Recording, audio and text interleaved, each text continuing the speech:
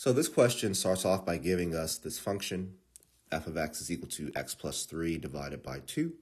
And then the question goes on to say, for the function f defined above, what is the value of f of negative 1?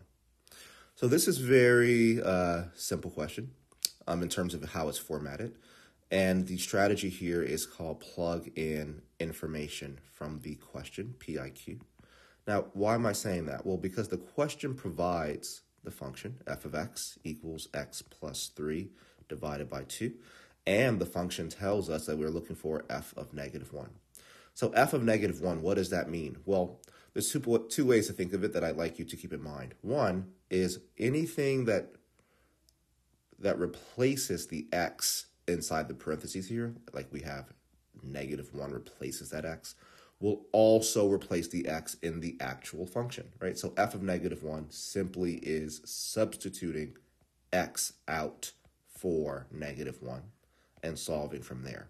So our numerator here, negative 1 plus 3 is 2, and 2 divided by 2 is 1. So that's the answer. Another way to think of this is, f of negative 1 just means, right, what does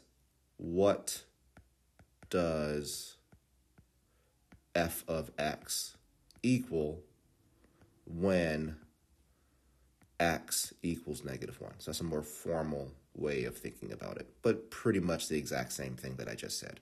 So our answer is 1, and therefore choice C is correct here.